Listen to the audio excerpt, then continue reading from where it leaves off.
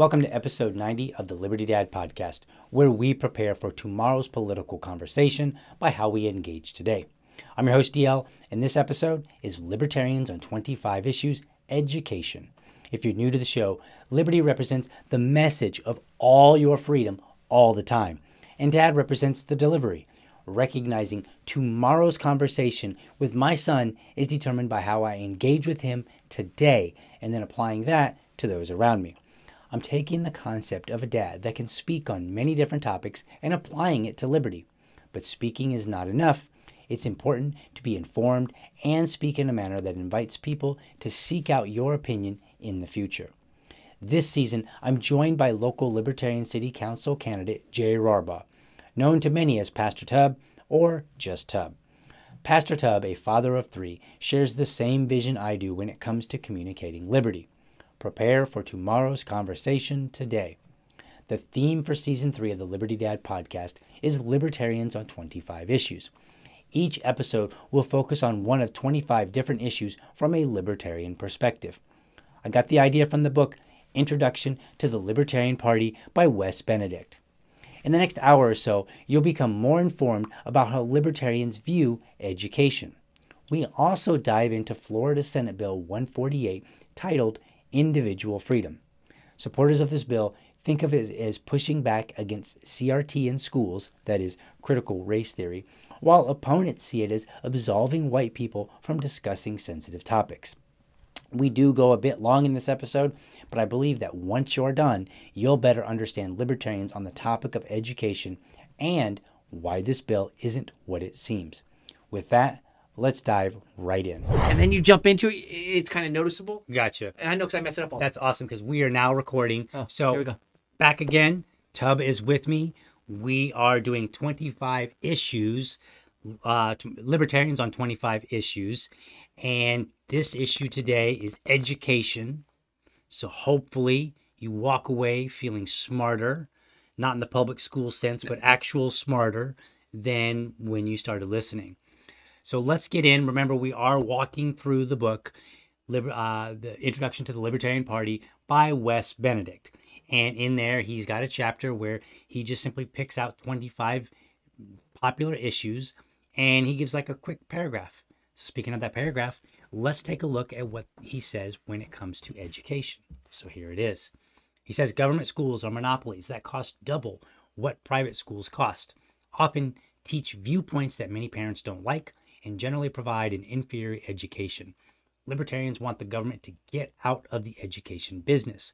Some libertarians suggest that we start with tax credits and or vouchers for private schools, but the ideal is total separation of school and state. So what do you got, Tub? Okay, so let's attack that in the way that he brings it up in that sense. Okay, do we need to put it back on screen? No, I'm good. Well, unless you want to. It's your show. So here's what happens. I'm not seeing any comments from people saying that they want it on screen, right, so we're gonna good. Keep it the way it is. All right, so for some reason, they tend to think that throwing more money at it fixes it. It tends to always be the thing. Well, we got to spend more money on education, education. And people suck that in and they fall for it. Yes. Even though many times it doesn't always go to where it should be. And I kind of realized a bad teacher's a bad teacher. Right. Like you can give them as much money as you want, but I feel like you looked at my notes before. Maybe I did. And you were like, that's what I'm going to start on. Because I think I had. Look, see right there. Bad teachers are still bad teachers. Right. So let's talk about that. Okay. One of the I'm going to get myself. I always get myself in trouble when I talk to teachers, public school teachers. Okay. Always, because they always get really mad at me, and I'm not really mean to them, right? Not really mean to them. Like not intentionally mean to them, or I don't cut their tires. I'm not what are you saying? I'm not like, oh, you terrible person, you do this bad thing. Okay. All right. Like I'm not like very accusatory, but I am critical. Okay. And one of my biggest beefs, and it happened ever since I watched Hilary Swank take some kids from like the bad part of Los Angeles and, help them, move on with their lives and get out of drugs and gangs. Okay. When I saw that movie, I was like, that's legit.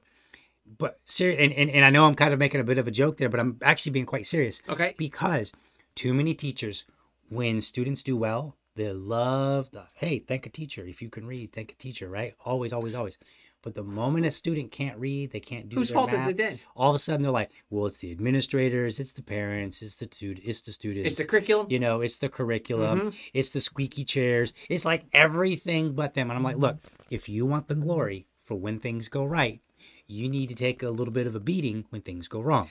That's how it works. Do you know? Okay, so I taught for six years. Okay. Okay. In a private school. Correct me on everything? Yeah, I'm telling you this. No, in a private school, in a private Christian school, and we actually it was a new school. Right. So they were kind of like, they left another school and they kind of got started. And so there was one student that they had there that he was a senior, couldn't read. Right. Like he's a senior in high school about to graduate. Right. He couldn't read. And so they. Oh, pause that. Sorry. Uh-huh. Did you notice something here? I was not surprised. Oh, I was like, yeah. So like, isn't that sad? I get what you're sad. saying. Like nobody's like, really? What? He can't by graduation? Like people aren't surprised anymore. Exactly, but that's the problem. What does that say? And so he couldn't do this, and they're pulling him out. They're trying to walk him through kids' books, right? In order so he could graduate, right? They weren't worried about whether he could really read or not. They just need to make sure he could graduate. Right. And this is not a new problem because back when I was in high school, we had this one kid. Unbelievable football player. Unbelievable. Right. Okay. He couldn't go to college because he truly couldn't read. Right. And I remember he actually went to, the word got out, that he went to get a job where my dad worked actually. Right. And so the word got out that he couldn't even sign his application into the job. He had to kind of exit and be like this. And that's what it turned into. And then you start realizing, well, wait a minute, how does this happen? How do you go through 12 years of school and you don't get the basic part of it? Now listen, I understand a slow learner. Sure. I understand a slow reader. Right. Okay, but no, we're talking nothing here. Right. And so then I started saying, well, whose fault is that? Like, like you said, they'll take the credit when things are going well, but when things are going bad, do they ever go back to those teachers and go, wait a minute, how did you let him go through 11 years before anybody ever went, this dude can't read? Yeah. And so I look at that and I go, okay. And now bear in mind, that's a private school. Now, I do have preference. I have learned to appreciate the homeschooling. Right. Now, like when I was growing up, if you were homeschooled, you were part of those weird families, those weird church families and stuff like that. So people are all like, they're not going to be socialized right. Okay, but which is kind of ignorant of. But people still say that. Right, and it's very ignorant because my mom did homeschooling with my brother and my sister. Okay, are they a lot smarter than you? I mean, I was firstborn. I got all the good whatever genes, I guess. Oh, okay. Right. They got leftovers. No, I was kidding. No, they're great. And but they were homeschooled, and she joined a homeschool association. There it is. Yep. And I was actually already graduated at one point. Right. I was going to school. Like I already graduated high school. Oh, okay. Because I'm 6 years older than my sister, and then 6 years older than my brother. Okay. I'm sorry, 12 years. 12, yeah, 6 more. And so you can see I got the public school education. Yeah. So, that's why she did homeschooling with them. Right. She's like, all right, read up on this one. I got 2 more I can fix. He thinks they're both 6. So, you're gonna don't make fun of me, okay? I'm gonna tell you. I cannot promise this. But I got into this phase where I was listening to like punk and ska music. How do you know what that is? And ska's kind of like this. It's like punk rock, but it's like a lot of horns. Horns? Yeah, like so that might have like saxophone and might have trumpet, trombone. Oh, you're saying you were listening to stuff all the cool kids were listening to. Yeah, well, And so I said, you know what? I want to be in a ska band too. So I was like, I need to learn how to play a musical instrument. So I wanted to play the trombone. I don't know what made me want to pick the trombone, but I had nowhere to go. My mom was like, well, there's classes that you can take at the homeschool association. Oh, okay. So, and it was like $5 or something. I don't know. It was really cheap, like $5 a lesson or something crazy. And it was like a legit lesson. Like you had somebody that knew music and they would teach you music, how to read music. And they would start you out, like, here's Mary Had a Little Lamb, blah, blah, blah, On the trombone. But the weird part about it, for me at least, was all the kids were like in middle school. Except for me. You're grown. So you're like with a beard right. and driving yourself there. Like, I gotta leave to go to work. It was in the morning and I was getting off of work because I worked third shift. So I'd come in, I'm wearing like my dirty jeans and a t-shirt, you know what I'm saying? And I'm like looking down at the kids. I'm like, hey, how's it going?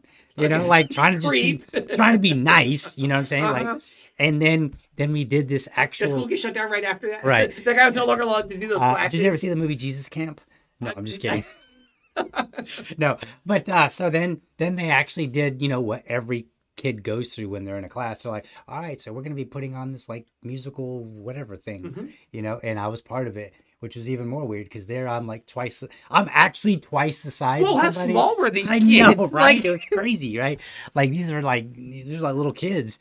And so there I am, like, all my peers, and I'm like, so it's kind of funny.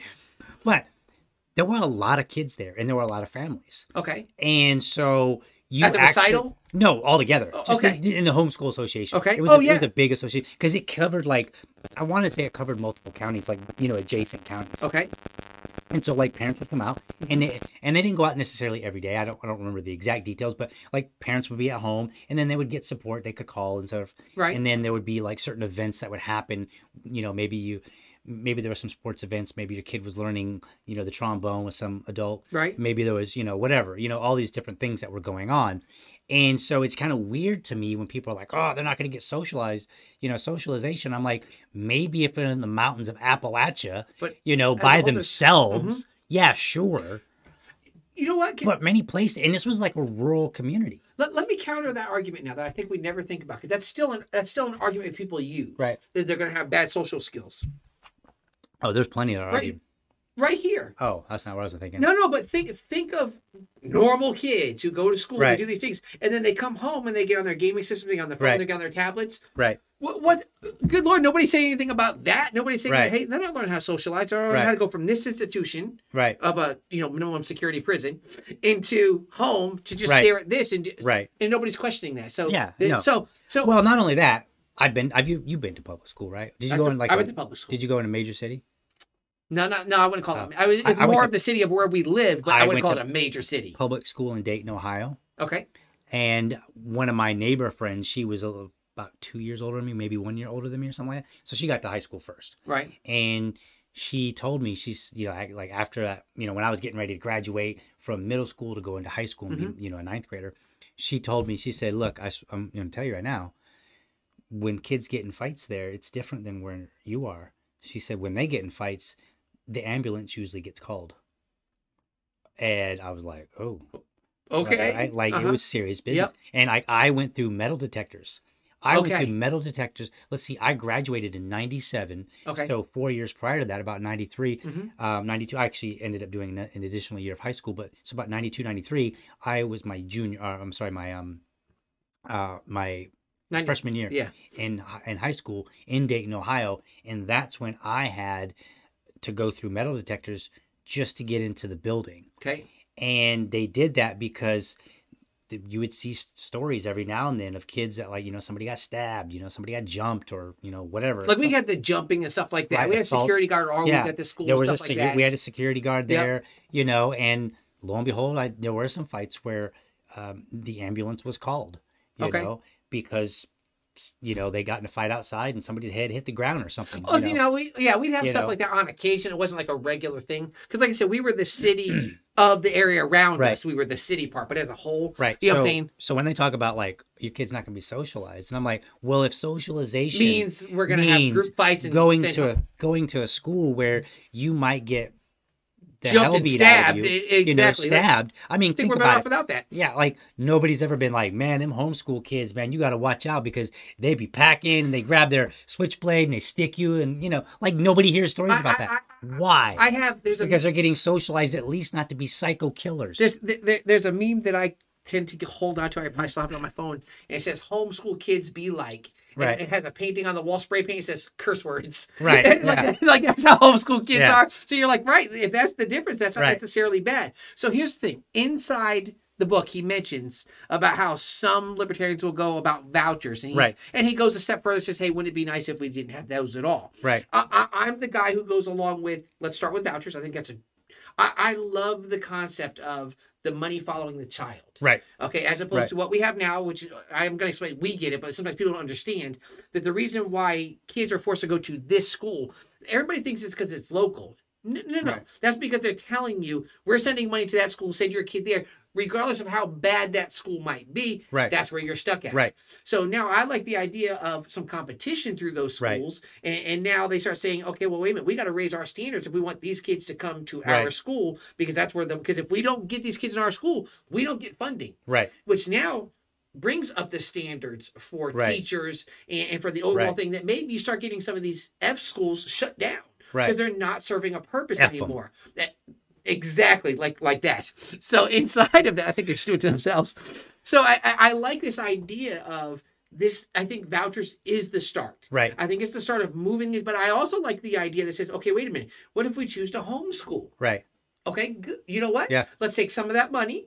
Let's hand it off to the ones who are homeschooling. Yeah. That you know what? So then now, guess what? Now that becomes maybe now they're still paying taxes. Yes, they are. And so if they can get some of that back, recoup some of that, maybe now you're paying a parent to stay home. Right. And teach their kids properly. Right. You know what I'm saying? Because a lot of times, a lot of parents, they don't homeschool, not because they don't want to. They'll tell you, I hate my kid's school, or I can't afford, private school. Right. So, but they do it because they have to work. Right. You know what I'm saying? They don't have the luxury of being able to stay home and stay with a child to teach them. Yep. So if you go back to, and you know what's funny? It's been probably over a month now. I was on my way here. I was listening to the radio, and they were talking about it. A guy on there who was talking about how schools were before government and unions got involved. Right. Okay. And I'll try to remember saying, maybe when you post this, I'll find the name. By then, I'll throw it up in there in the comments. Okay. And but what he was explaining was how it truly looked like, and we think this is like Little House on the Prairie type stuff. And you know what that is, right? Yeah. All right, just checking. Yeah. So we think all the little wooden desk, and the teacher would come over and smack you with a ruler. But the idea is they had one schoolhouse for a community. Yep. Okay. And what they basically did, the community would pay. That's when they had school marms. School what? Marms. Marms? Yeah, they call them school marms. What's a marm? That's just the old-fashioned term for the teacher or for the school. Marm. Yeah, it was usually a woman, but yeah. So it's like mom, but marm. I'm not really sure what marm is supposed to be brought it for, up. but I just know the word. But you don't. I don't know its you history. Throw stuff out there and you don't worry. I mean, what do you think? I'm a linguistics professor? Something. I mean, you brought it up. I didn't just. What's it like? Hi, you brought it up. Now you know what you're adding to the comments. Right. Here's what a marm is. Anyway, so write it down. So here's what happens: is they had this schoolhouse that the community came together and paid the teacher. Right. Like they chose the teacher. They said, "This is the one that we want." They basically interviewed them. Said, "Here we go." They send their kids there, and they could probably do 2 or 3 different teachers, however they were doing it. But then that community was choosing on their own to say, this is who we want. This is the type of direction we want them to go in. Right. And I think that what's happening is parents have gotten uninvolved with the school. Mm-hmm. So there are failing, horrible schools. And I think part of it is because nobody's holding them accountable. Right. Not even parents. Now, the critical race theory started coming through, and some parents started getting all worked up. We'll address that in a minute. Oh, okay. Yeah. And so they started getting everybody worked up. Like, oh, look what they're doing. But look what they've been doing all of this time, and nobody's paid a lick of attention. Actually, I would say look what they haven't been doing, which is educating their students. Them. Exactly. Right? Our kids. And, it's interesting that you point out, like, this lack of accountability. So I got stories for days, on public school stuff. This is why, like, a lot of libertarians, I feel like, are against public schools, like, on principle. They're just like, oh, no government's bad, blah, blah, blah. Like they're coming more from I don't want to say academic, but for lack of a better word, they're coming from more an academic perspective, right? And, and I'm not disagreeing with them. Before I became a libertarian, became very disenfranchised with this whole idea of public school because I was seeing garbage coming out. And I don't mean the people.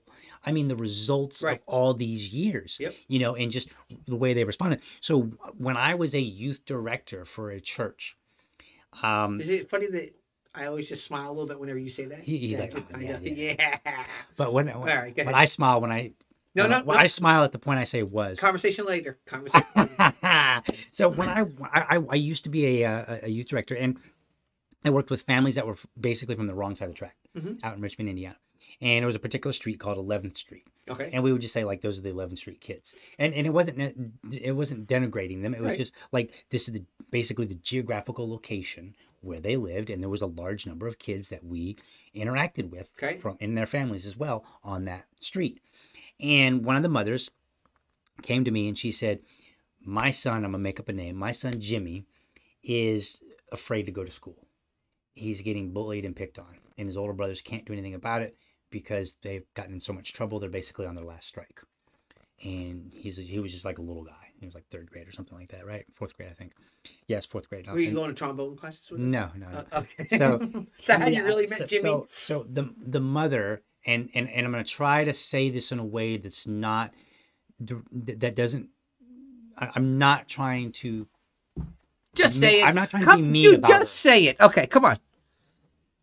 But if you look at her appearance, based on how society is, there was nothing to say I should take this person seriously. Okay. The way that she dressed, the way that her hair looked, her weight, stuff like that. And again, I'm not denigrating. I'm just saying, like, look, people judge by appearances, They do. whether you like That's it reality. or not. We all, but we all do. We all do. Right. We're all guilty. It was very clear just by looking at her. She probably come from the poor side of town. Okay.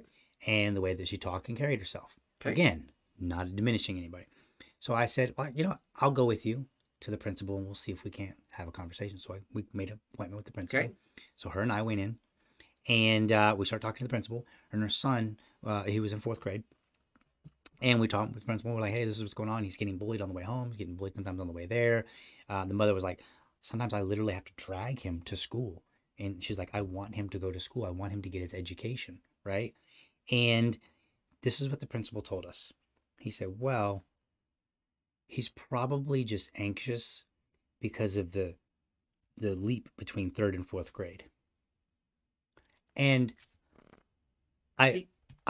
now I'm more savvy today, and I would have had a lot more to say, and I would have really took him through the ringer.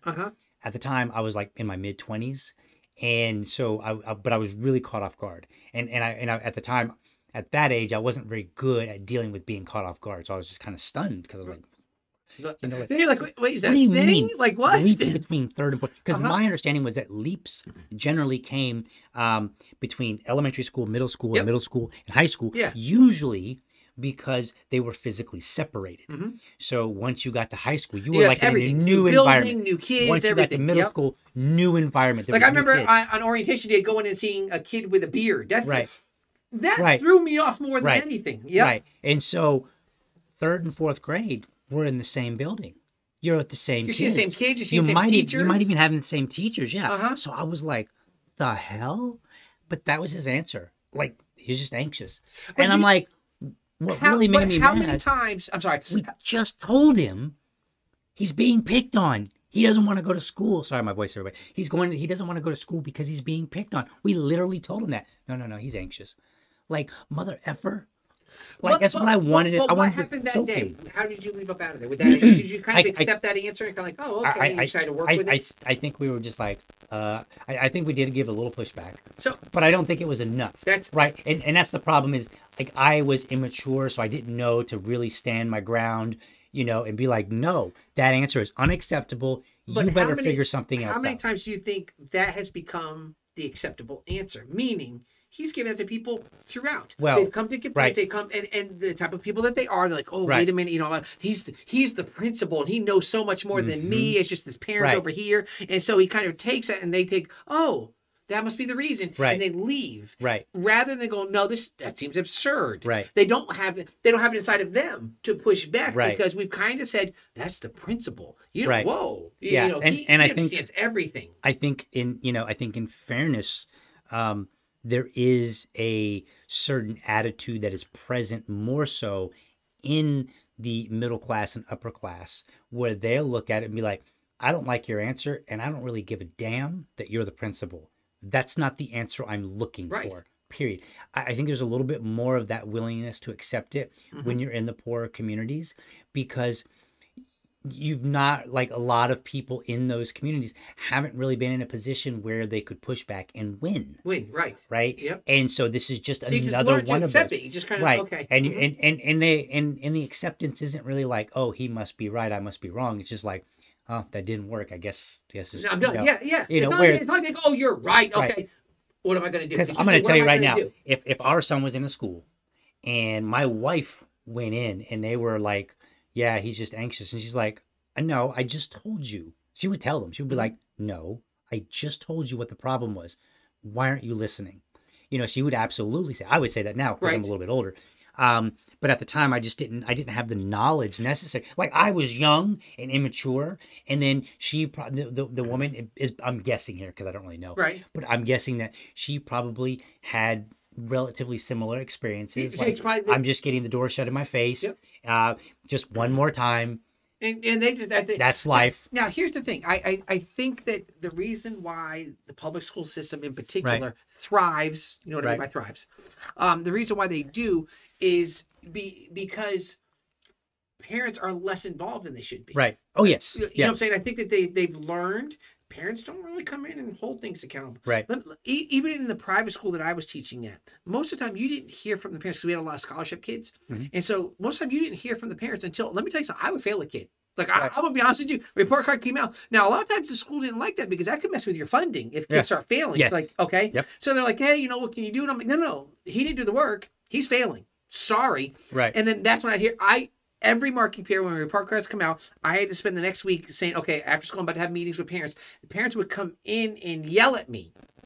About why is my kid failing? And I'd be like, well, they didn't do any of this work. This is the work they're supposed to do. And I'm like, I'm not going to pass them for not doing the work. Right. Yeah, that's why I didn't do well inside teaching. But it came to this point where a lot of times parents are not involved. Now, let me say it like this. So at the church, okay, so they expect the church to teach their kids all about Jesus and how to live. Okay, we have that kid for an hour. Right. Okay, the rest of it falls on you. Right. And I think that because the school system, well, they're there every day. Yeah. So that's them. That they need to take care of it. And so parents are almost hands off. Right. And they just kind of, well, you know, whatever. And they don't think a whole lot of it. And I think that when you start paying for school, listen, when my boys would come home from school, I'd ask them questions. Right. And one time, our oldest, he was 4th grade, I think it was. And he came home. I said, hey, what'd you learn today? That's every day. Nah, nothing. I said, you need to go back to that school and tell them I want my money back. Well, he did the next day. He went into his teacher. He goes, I was just telling you my dad wants his money back. That's funny. But I think that when you have that, when you're invested in it, you hold things to a standard. But I think that we've lost that. We've put our trust into the public school system. And we're like, oh, they got it. Yeah. They don't got it. Yeah. And, you know? And I think that tapping onto that, in this particular story, and many stories like it, and again, I know I'm making some speculation on how a particular person would act, but I think this is kind of like we can talk about this particular scenario and say, and make some estimations based on how we know people behave, right? And even if you're in the poor community and you're used to having the door kind of shut in your face and you just kind of deal with it and figure it out, even poor people understand that if I pay for something, I want to get my money worth, right? People, by and large, ignore the fact that they are paying for it through their taxes, right? Because it's not like a bill, like your light bill, right? Because I know plenty of people who were who were not wealthy, who were, in the lower socioeconomic class, and if something happened with the light bill, and it jumped up $100 or something like that, they're like, "What's going on? Why is this?" Or if the lights go out and they're calling up and they're like, "Hey, the hell's going on?" Like they know to do that when they're paying money. But I think people, by and large, regardless of what social class you're in, they ignore it when it's taxes. So I think that by doing this, by sending the money to the parents, then you give them more of a reason to not tolerate these kind of answers. They start seeing it. Because the thing is, was this mom actively engaged in the learning aspect? Maybe not. Probably not. I don't remember specifically. It's been a while now. But to my knowledge, I don't think so. But she was active, at least at this one moment, and she got the door shut in her face. So there was no incentive there to say, yes, we want you to be more engaged, even though the same principal, the same teachers, if that child failed, would turn around and go, well, the parents aren't getting involved. Well, yeah, well, guess what? When the parents tried to get involved, you gave them garbage answers. Now, can I poke at that for a second? And I know I'm very tilted against the education system, because I could go for 2 hours on stories, But let me poke that a little bit, because here's what I mean. So she wasn't concerned about the education. Right. She was concerned about my son's getting beat up, or, whatever we want to term it. And on the way to school and on the way home from school. Here's my problem.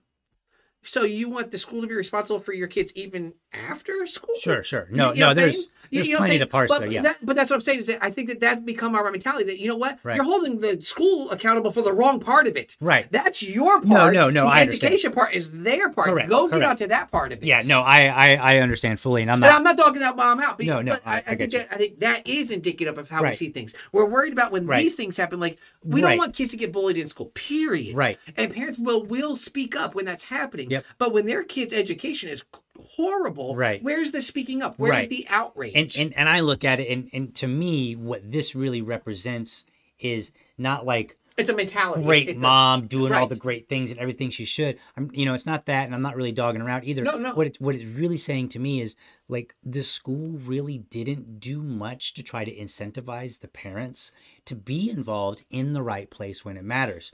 You know, like the school could have said, okay, let's, you know, they could have said, look, it's off school property. And I think he did, but you could say, look, it's off school property, but let's see what we can come up with. Yeah, maybe we can talk to the kids and let's say, you know, let's talk to the kids. Let me, let me talk to some other people. Maybe talk to a counselor.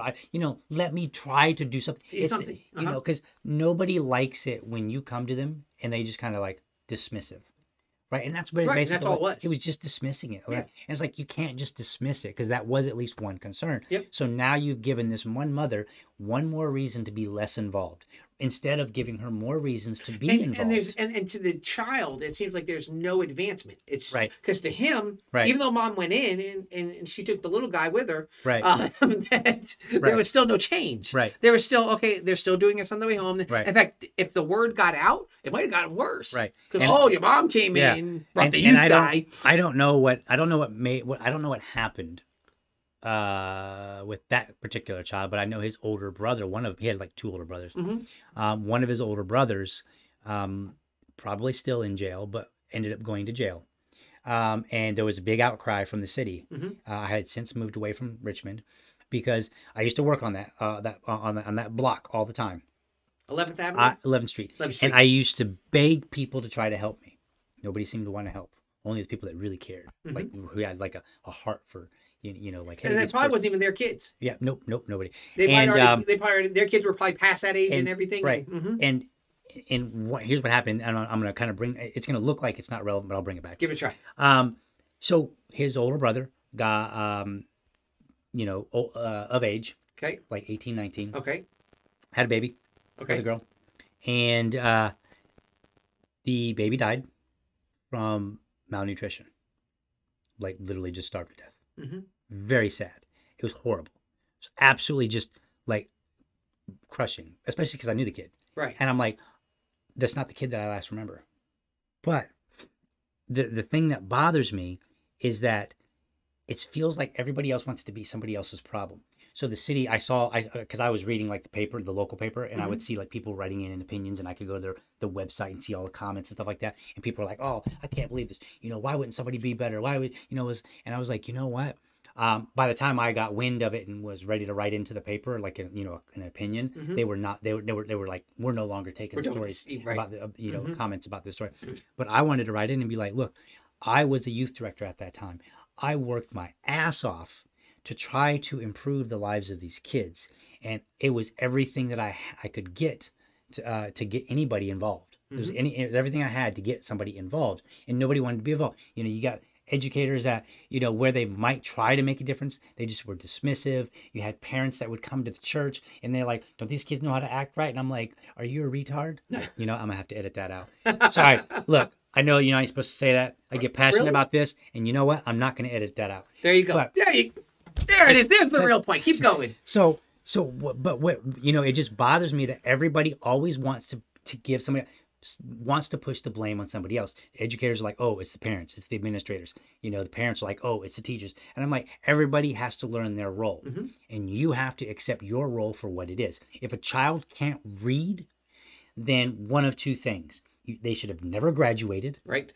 Or you should accept that you failed, because you failed at least by letting them get through thinking that they were doing well enough. Because if you can't read by the time you're in 12th grade, you shouldn't have made it past 9th grade. But you shouldn't have made it past 4th grade. I mean, depending on what read means. But the thing is, inside of that also, I think that's when the parents also right. had to have some involvement. They go, yeah. why does my kid know how to read? Right. I'm going to go into this school, man, and even that's going to say, hey, this is the place that's supposed to do that. I'm going to go into here and go, and I feel like one of the ways to get involvement is money, mm-hmm. giving the parents money, say, choose where your kid. When I mentored a kid here in town, he actively went to another school.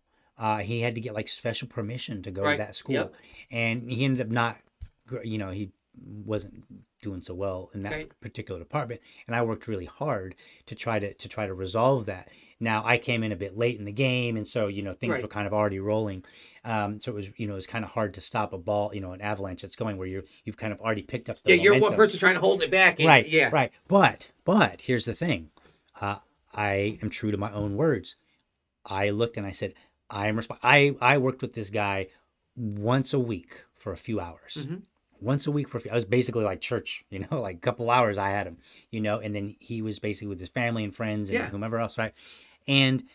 But I never ever said, well, I mean, I might say like, look, I was facing an uphill battle. I acknowledge that. But at the same time, I would say it's my responsibility to figure out something. Because if I'm going to go out there and be a mentor and say, look, I'm going to try to make a difference in your life, then I need to make a difference in your damn life. And if I don't, then shame on me. And it's not just the easy things of, hey, we're going to go hang out. It's like, I gotta help you in the tough fights and stuff along those lines. And I feel like this is the big problem that we have with education system, is that it is almost designed by nature to allow everybody to point the somebody finger, else. And so you can never kind of go, wait a minute, let's shove all of these in the place and let's start talking. But money changes things. Because when I give you $500 and I say, you pick the school that your kid wants to go to, it's in your hand. You have to physically hand that $500 over to somebody and say, please take this money and make my kid smart. Right, is basically like could you imagine if there was actually a standard that says, hey, wait a minute, these kids have failed, they're the school now, and I'm not saying that all kids, some kids have disabilities, stuff along those lines, but let's say that they look at it and they go, well, these kids are failing throughout, so we're now taking the money back from you, and we're going to go bring it over to here. I bet that then that starts making something too. But I think the idea, if you tell these parents, say, hey, listen, this is your money. Like, this is your $500 here, for example. This is your $500. You can stay and teach your kids, or you're going to pay somebody your money. Because get it in their mind. Because that's what it is. It's their money. It's their tax money coming back to them. So imagine getting that in their mind. Say, or you're going to take your money now, and you're going to pay it to them. What do you expect from them for your money? Instead of this, because that's the downside of the vouchers. Okay? The vouchers never get seen as my money. They just see, oh, it's this to here. Who cares? You know, it's a moving on. It's the public government money that was given to me. But when God bless you guys, you're so awesome and giving me this $500. That doesn't happen. No, I like that never happens. So when you start making people, hey, this is yours.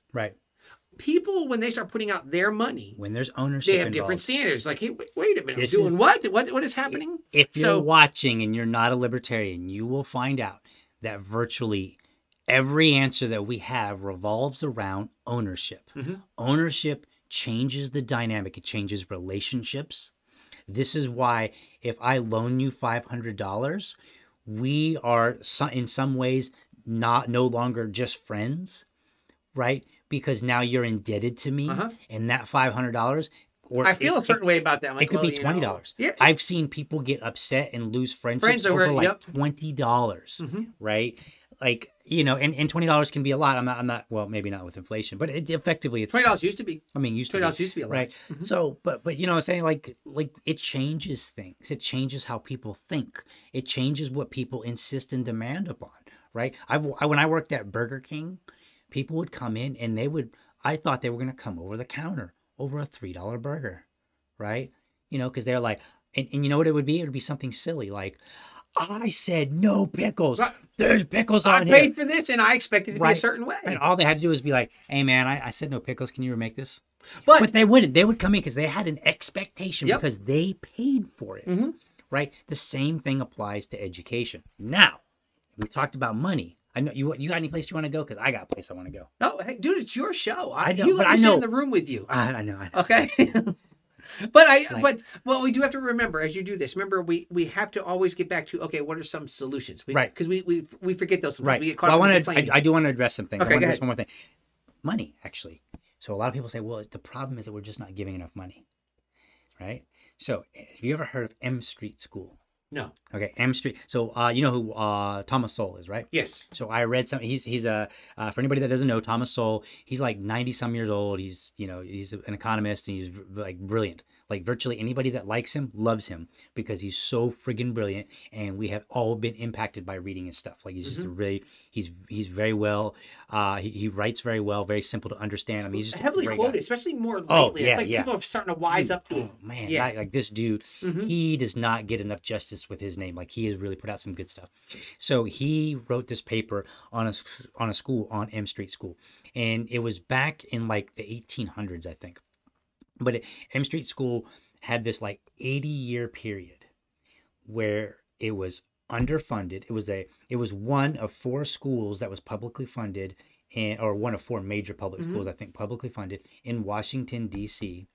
And it was a all black school, and then they had 3 white schools that were their counterparts. Okay. The white schools were funded well enough, Right. probably pretty well, and this school was very well underfunded. There, you go back and you do the research, you find out that this school regularly outpaced the white counterparts. Yep. They had a number of firsts, so they had like, I'm trying to remember. I should have wrote down. Yeah, if you were going to bring a specific, right? They should. But it was like they had like the first black student to graduate from Annapolis, and the first black student to do this, and they had a number of students go on to college, and not just like, oh, the local community college where they barely skated by. Like, no, they went to reputable colleges. Yeah. And they did very, very well. And there was just first all over the place. They had a whole bunch of firsts. One of the things that they were very clear about, they were like, look, they told parents, they said, this is the expected behavior of your child. If your child does not meet this behavior, they will be removed. Yep. This is the expected level at which they are expected to perform at this particular level. We will work with them, but they are expected to meet this standard. And it wasn't like a standard of like, testing. I don't think it was more like our particular standard. Yep. Like, we have this standard so that we know that you are learning. And because of that, they had a lot of first, and they had a lot of great things happen. And then eventually, politics got involved and some things changed or whatever. And the school kind of is now like every other school. Right. Right. But in its heyday, and we're talking 80-year period. So we're not talking like you had a good 1 year, right? 80 years where it, they I don't want to say they always outperformed all the white kids. No, but I remember once you start talking about going by purpose, I'm like, oh yeah, they were legit. Like yes. Yeah, they earned it. Yep. Whatever they got, they definitely earned it, and they were underfunded constantly. Did you bring up something there that we tend to overlook? The behavior of the students. I think there is. I think so. Yeah. I mean, because as a teacher, let me tell you something. You have a kid who speaks out, or does there's always the class clown. That was okay. Yeah. And you have some that are a little more malicious. They're not always just joking. Sometimes some kids are mean. Sometimes, okay. And so here's what happens if I'm in the middle of teaching something, and I got to deal with you for a minute. Right. Okay. Now I've lost my flow. Kids are now focused over here. Right. They're still messing with that. By the time you get them back again, you've lost X amount of time. Right. And so I think that part of the problem that we could be looking at, because and maybe I'm not gonna defend the public school, but I'm gonna say schooling period. Right. That maybe part of our problem is we're not expecting our kids to behave a certain way that is conducive to the right environment, because now we've come to this time where we don't do anything to our kids. Our kids don't get in trouble anymore. They, there's no, and so is it possible? And I'm asking just as a question then. So as we bring that back down the line, public school tends to get away with whatever they want. Instead of fixing the kids, they get metal detectors. Right. Okay. So then they do that. They just whatever minimum security prison type of thing. Okay. Right. Now you get into private schools where parents are paying for it. You tend to find that those disciplinary things drop down because we expect you to be like this, act like this, or you're out. Get into homeschool, and now there's even less than because your mama's not going to take that off of you while you're sitting there. And so can we factor in the behavior in what we expect as teachers and parents and along, like, how can we start factoring that in? I think so. And I wouldn't say it's the thing, right? I think there's many things in this. But I think you do bring a good point, because I was not homeschooled, but I watched my brother and my sister get homeschooled. Okay. And I also watched my mother, that same 11th Street group that I was talking about. My mother actually homeschooled like 6 or 7 of the kids from there. Okay. By herself. She went and paid for all the materials, did a bunch of research, trying to figure out how to do it. Did they pay her? Nobody paid her. She just did it because a lot of those kids were, they were on the verge of getting removed from school because of their behavior, stuff like that. And so she was like, you come to my house, here are the rules. Period. There it is. Right? Yep. Like, she had rules, and she would remove them. Like I don't know. I'm trying to remember if it ever happened. I can't remember now. But I went to public school. I also went to private school. And kids are kids in both. Like they're mean. They pick on each other. There's bullying. And all that stuff. You're not allowed that to go to a single. Yeah. However, there was a distinct difference. I didn't have metal detectors when I went to private schools. Right. And there were certain, there was like a ceiling for bad behavior. And if you breached that ceiling, which was way lower than public schools, if you breached that ceiling, you were done. They didn't want your money either, right? Okay. And that was a big deal, because imagine somebody saying, "I don't want your money." Well, that like, means your kid has misbehaved so badly that I would rather them not be here than take your money and try to deal with it. So that's a big thing. That sends a big signal to people. Okay. So when I was teaching in the school, I was actually the dean of students. Okay. Okay. So I did both. I taught in the classroom, Right. but I was dean of students, and so we kind of. The first year that they opened the school, they didn't really have any guidelines about like what do we do for disciplinary action. So I kind of put that in place. And since I was the one to come up with the ideas, they said, "Oh, you're the guy." Right. So I became the dean of students with that. And so we started kind of saying, "Okay, here's the standard," and we started putting kids out. Right. Like it's so funny because now as we're kind of lumping in the child's behavior. So there was this one student. Actually, I think we had just kicked his brother out a few months beforehand. Right. Okay. So we brought him in and we were kicking him out. I'm like, you know what? Call him in. We're done here. Like, and they kind of, I love the fact that this private school is willing to give me that freedom to go, all right, Tubby, if you think we're done, we're done. Right. Like, we're not going to worry. We'll figure it out. And so I do remember that when we did that the next day, the mom came up to the school because she wanted to plead the case. Now, all of a sudden, she's worried about her son's education. Right. She don't worry about him failing the classes he was failing. But now all of a sudden, you're going to send him home to me? Now all of a sudden they want to be a part of this. Yes. And so here's what was funny, very telling. So she came in that day with him. He came in, and I look over, and he's actually, while she's in the office pleading his case, he's out there playing basketball with the other kids in the gym. Yes. Wow. And I'm like, I made it very clear to my boys because for that whole time my youngest son was in that school, and later on my older son came into the school, and I'm like, y'all know, like, oh no, we know that wouldn't be like, if you get suspended or kicked out of school, I can assure you, you're not going to want to be around me. Right. Yeah, this is not going to go well for you. Right. I mean, it's to have that. Yeah, it's the idea that if you raise the standard, even if people like. You can raise the standard too high, obviously, right? Yeah. Like that's possible. Like, you gotta be realistic. They are still kids. But if you raise the standard, one, you're telling people like, I think you can do this thing, right? Like if I say, hey, you can do, I don't know, 50 pull-ups. Like no, dude, I can barely do one. Like, no, but you can work up to 50. You can totally do it. You know, like if somebody has a little confidence in you, that gives you a little boost. Like, well, maybe I can do that. You know, because I'm not presently able to do that, but maybe I can do that. There's work involved that can get me there. And so I think this gives people some sort of, some sort of vision of achievement to have, right? The other thing is that it holds them accountable. Yes. And when people get held accountable, it modifies their behavior. So I will give you want to hear another story?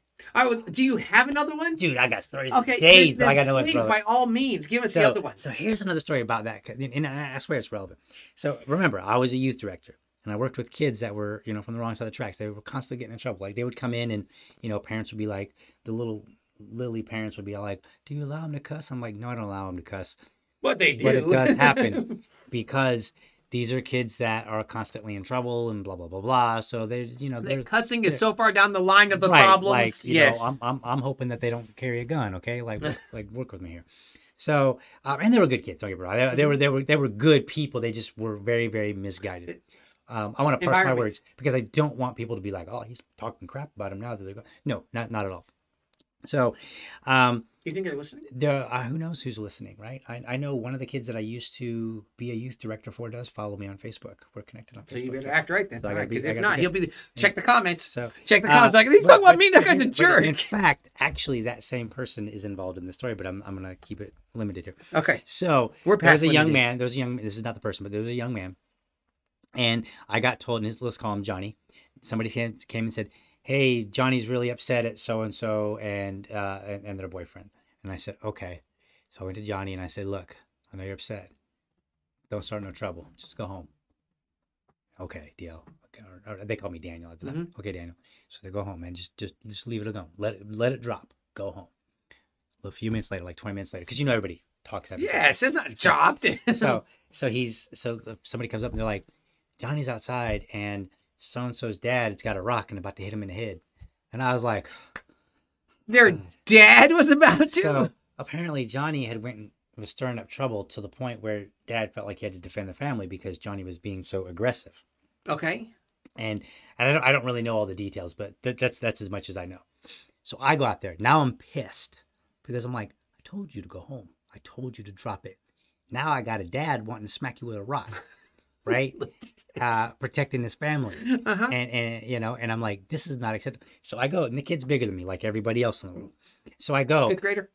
Yeah, he was fifth grade. So I go, he was probably like 15 at the time. So I go and I'm mad. I'm yelling. I'm like, I told you to go home. I told you. So and it was like autumn or something like that. So I grab him by his like vest coat or what he's wearing. I drag him off the property. Mm-hmm. And then as soon as we get off the property, I just push and I'm like, go home. I'm yelling at him. I'm like, go home. Right. And so I'm yelling at him to go home and he goes home. Now I'm kind of upset because I'm like, you know, they know what I expect of them. Mm-hmm. This is not acceptable. They know, don't pull this crap on me. So I talked to it was my ex-wife, and I talked to her and I'm like, we need to go and have a conversation. This is not going to be pleasant. So we go to his house afterward and I said, you know better. I told you to go home even before this altercation started when something was brewing. Mm-hmm. You didn't listen. Then I had to physically remove you. I don't like having to physically remove people from church. If you come back to church within the next 2 months, I will have you arrested for trespassing. That's what I told him. Mm-hmm. Seriously. And I don't know how your church feels about things, but the church that I was going to, there were several members that were really concerned because they were like, what if he doesn't learn about Jesus? I'm like, well, clearly he wasn't. He's been here, and clearly like, Jesus isn't getting through. I think we can wait 8 more weeks. I'm sorry. I'm like, we got to draw the line. Mm-hmm. We have to tell them this behavior is not acceptable. You know what didn't happen? Because we used to run a Friday night, like little club where we'd play like Christian rock music and have like a pool table in there they could play on, and we'd play silly games and stuff like that, right? So we do this fun stuff, and they loved it. They would like, there was lots of, we'd get like 20, 30 kids showing up. Isn't it the craziest thing? The things that they would ordinarily, if it was just somebody out there, like, that's stupid, I'm not going to go do that. Right. But you put it in there, and all of a sudden, like, this is the greatest thing ever. So they would have fun, but we were always getting kids that were basically from the troubled areas of town, and so you had to have an extra eyeball on them, right? Mm-hmm. You had to, and the thing is, I had to set rules and make it clear that you might not have to make from the middle class and upper class. Maybe some of them, depends on which rules run. Right. But there were some rules like, or you might have just more frequently let them know. Hey, guys, remember, we still don't do this. Right. I just told you 5 minutes ago. And I'm not dogging. I'm just saying, like, there were some behaviors that were more frequently occurring, and so for me, I look at it and I say, yeah, going back to the education in the school, you have to set a standard, whatever environment that you're in, and you have to hold yourself accountable. So me, I looked at it and I said, anything that happened while they were under my authority was my fault. It doesn't matter if I told them 12 times and they walked immediately out the door and did it. It was my fault. Yep. Right. And I've always held that. And this is one of the reasons why I bag on teachers so bad, because I'm like, the moment they're like, oh, no. They stopped ownership. It's ownership only to get my check. In fact, I tell you what, you own more than you should, because usually when you do, people will actually have sympathy on you, and they'll be like, oh, you know what, actually, you're being a little hard on yourself. Mm-hmm. But I don't like it when somebody's like, oh, it's the parent's fault, it's this person's fault. It's no, take responsibility, because sure enough, if a kid graduates and they come to valedictorian, you're gonna be like, look, that was my student. I did everything for that kid. You could be like, I spent like 3 extra minutes every day with them. Just like, whatever. Yeah, and we take the win, not the loss. Yeah, you have to take them both. Yep. Profit and loss. Mm-hmm. Economics 101. Oh, remember, we're talking about school teaching. Right, so right. But no, that's same concept, profit and loss, right? And so I've always all of a sudden, these kids, here's the thing, if kids start getting pulled out of the school, then all of a sudden they go, wait a minute, now guess what happens? Right. Now the administrators are tending to go, what are you doing? Right. And you're a bad teacher, it's time for you to go. You don't fit into what we're trying to accomplish here. You don't fit in. But if the money's coming no matter what. You need retrained something. Think of it this way. Walmart, horrible customer service as a whole. Every now and then you find the good ones. Right. But as a whole, they're not worried about it. Stores aren't clean anymore. Walmart used to be clean. They did? Yeah. I remember sometimes they would be clean. Maybe like when they first built them. They got a new Walmart and it stays there. Oh, yeah. Brand new. So Walmarts would be clean. People would be friendly, stuff along those lines. And now you realize they got self-checkout things everywhere. Right. Customer service is not a high priority. Here's why. Walmart has learned they're going to come to us no matter what. Right. Like they know that no matter what, I complain about Walmart and I go to Walmart. Right. I hate the self-checkout thing. I'm like, Right. give me the discount, whatever, Right. you know, that's a whole nother story. But the whole point of it is, if they have this understanding, they're going to come Right. no matter what. Who cares? Right. They're right. Walmart's right. Guess what the public school system says? Right. They're going to come no matter what. Yep. What's the alternative? Right, What are they because going to do? it's compulsory, Yep. and people they're not basically physically handing over their money. I mean, they are, in a sense, but it's in such a convoluted way that people don't really see it as handing over their money, even though they actually have. Let me ask you like this. Okay, so we had the big strip, which I know you said you had, was about the critical race theory stuff inside the school. Oh, there's more than I got a lot. Oh, yeah. And remember, our bill thing is about school stuff also. Yeah, this episode gonna be a little long, people. So bear with us. It's all for your good. It's all for it's for the public good. Whoever the public is. So here's what happens: is that, dang it, what did you do to me? What was my point? I don't know. Did you have one? You sure? I always have a point. It's always there. All right, hold on. So we're talking about how they get the money no matter what, and we start pulling the money out, and then the kids start coming. I'd love to help you, but I don't know where you're going either. Oh, critical race theory. Okay. Oh, yeah. So all the parents went crazy about, I can't believe they're teachers. I can't believe they're teaching this. And they made their stink. Okay, great. I love the idea. Get involved finally. Right. How many of them pulled their kids out? Right. How many of them said, I'm out? Right. No, they made their stink. What are you not going to do? This? Okay, and now they we elected got a governor now. Some Oh, he's boob not going over to in Virginia or wherever. Yep, and it's like, oh, we're not going to do this anymore. Okay, and they all like, oh, okay, now we can go back to not being involved anymore. Right. Now we can go back to just bad education and not just this curriculum. Right. And so, like, I looked at that, I go, okay, who made their stand? Yeah. They didn't. They made Right. a little stink for a little while, Yep. which is very indicative of people as a Yep. whole. I made my stink, I'm fine now. No. Do something. Right. Make something happen, because right now the school system is able to go, who pulled their kids? Right. Like, they're going to look at that, And- who pulled their kids out? And I think this is going to be a great segue to the bill review, because one of the things that people like to do. So hold on, are you jumping us into the bill review? I think so. Are you going to pause us and then bring us to the bill review? No. I'm gonna say something, then we'll play our little clip here, our little bill review clip, unless you've got some more. No, dude, I'm good. I Go think ahead. this is good. I think All it's a great segue, because you're like, hey, they made a stink, and then they elected some boob, and then and then he's like, oh, we're gonna ban critical race theory and all this other stuff. And the bill that I want to talk about today is actually a bill in Florida that attempts to somewhat do the same thing. And what I want to talk about is the lack of involvement of people. And that lack of involvement, remember, the bill review is meant to show you how much you can learn about a bill just by reading it. You don't have to be a lawyer, right? Right. I am not a lawyer. I'm a public school student. I was a public school student. They played the trombone with children. Yeah, I play. Wow, that sounds so weird. Like, people are going to be like, so true. Dio's If a they map. just listen to that, He's a map. that's why he had that episode. I am not a map, okay? Jeez, people. All right. It's not untrue. Did you play the trombone with children? So, Okay, go to your bill. I shouldn't. Some stories should never be told. Should have never been. I really need I need someone to go ahead of me and be like, nope, No, Theo, don't mention say that, dude. Don't bring say that up. That's not You're gonna get better. You're gonna get dragged Because so hard Let for me that. be very clear. This isn't stopping in this episode. All right, that's fine. That's fine. It's Whatever. coming around. That's okay. So the bill review is meant for people to realize what you can learn just by reading it, a very simple reading and overview of it. So we're going to get into that bill review, and we're going to talk about why just going and making a stink and maybe electing somebody that's going to do something about it, or having a bill passed that's going to ban CRT is not necessarily a good idea, but even more than that, is probably a bad idea, and still leaves your child on the hook to be poorly educated. So let's go ahead and make that quick segue here. So here we are. But I know I'll be a law someday, at least I hope and pray that I will. But today I am still just a bill. All right, so we're back. And we have a new background, so now you know. Now it's you the know, bill review. and this is serious stuff Right. now. Yeah, Now it's real. This is the House chamber. We traveled. In case we just were like, we just moved right on over. So there we are. So what I want to do is we're going to talk about this bill.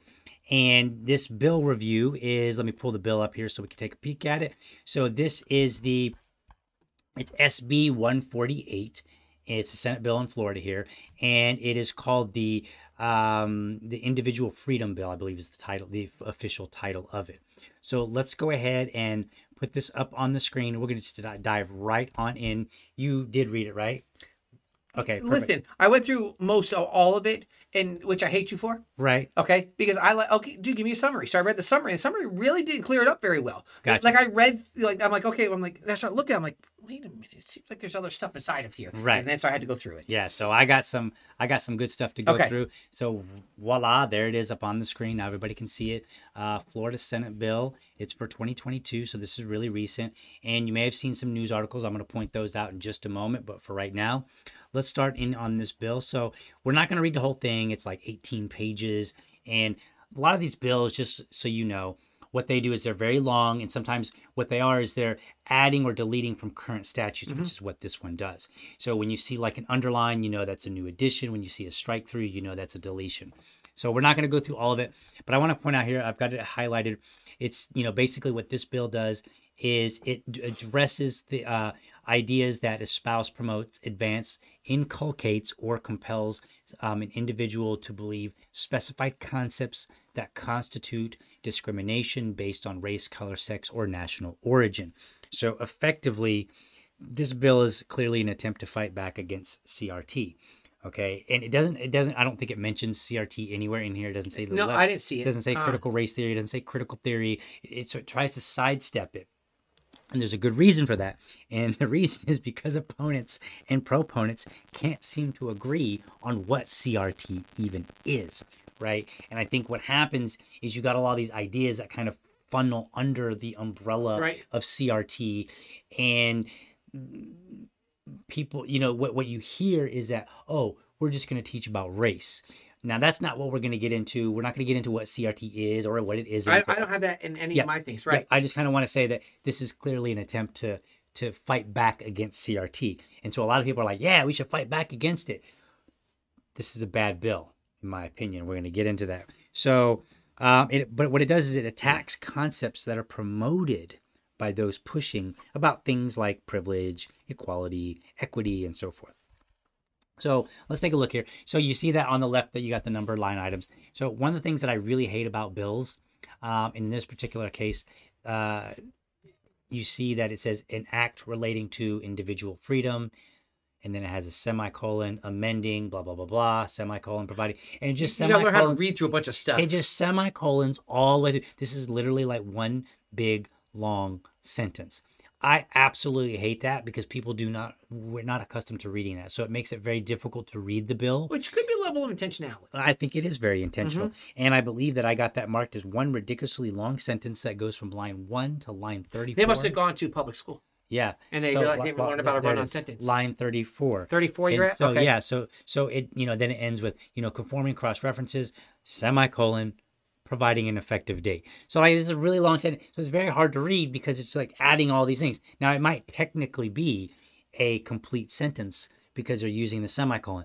I am not an English major to be able to identify 34 lines, whether or not it is properly a sentence. All I know is that's not what people are used to reading. And we should actually be kind of irritated by that. We should say, hey, look, why can't it make be this simple? more readable? If you have to write it this way legally, because I'm starting to realize even laws here in town, they have people who write them, put them together, and I get that this has to happen, I guess. Right. But there should be a version of this that is not so legal, and it's just, here you go. Right. Like, here's what this is saying. Pull out all the junk. Here's the point. Right. Hey, I know a guy who's trying to do something. Go ahead. Yeah.